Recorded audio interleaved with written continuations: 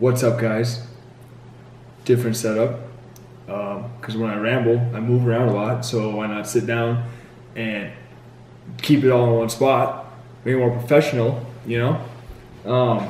Well, I had this idea for a movie, and it all started in 8th grade. I had to make this project. It was called the U.S. Vacation Project for Mr. Rosine. If you happen to see this, Mr. Rosine, what's up? How's it going? And I went to Bozeman for mine, but like I forgot that it started in Miles City and then ended in Seattle. And I thought it started in Minneapolis and ended in Bozeman. And I was like, no way, that's super cool. I'm gonna like do the whole trip, make a movie, because it's like 8th grade to 15th grade, 7 years. That's super cool. But that, yeah, that's not. It wasn't real. So.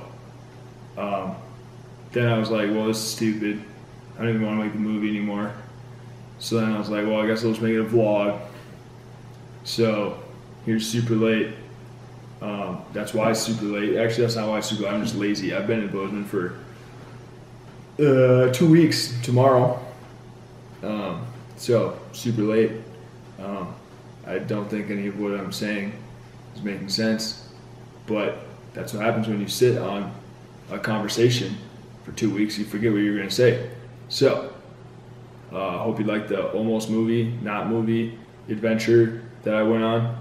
Hope it wasn't too boring like all the other times I go to and from Minnesota.